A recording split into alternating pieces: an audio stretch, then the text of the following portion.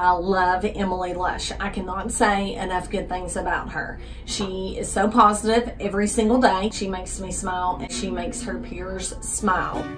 She lives in a cabin on a hill. Emily understands. She'll tell you what Downs is, but she's never sad about it. She's never negative about her disabilities. She's always thinking, what can I do to make those around me happy?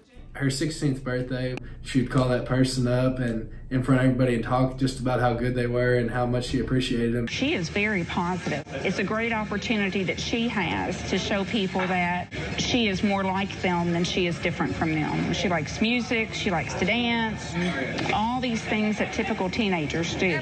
Emily is still a junior, and for the time being, she's enjoying her job at Farmer Feed Mill Restaurant in Litchfield. We just love her. We're glad she's part of our school. The homecoming queen is Emily Lush.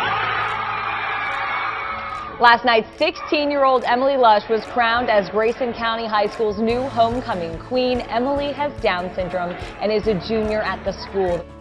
She always has a positive, can-do attitude, and nothing is impossible for her. We also have with us Emily Lush from Grayson County High School, guest of Senator Meredith. And Emily was the basketball homecoming queen. What are some positive words that we could say about Emmy? She always is smiling. She's always happy about something, no matter what it is. She makes people laugh. She makes people laugh. She does. She's nice. She's nice. Does she help you when you need help? Yes. Yeah. She's always dancing, and she's just always radiates positivity all the time. She is probably the coolest person on earth. Emily Lush wins! Everybody give it up for her!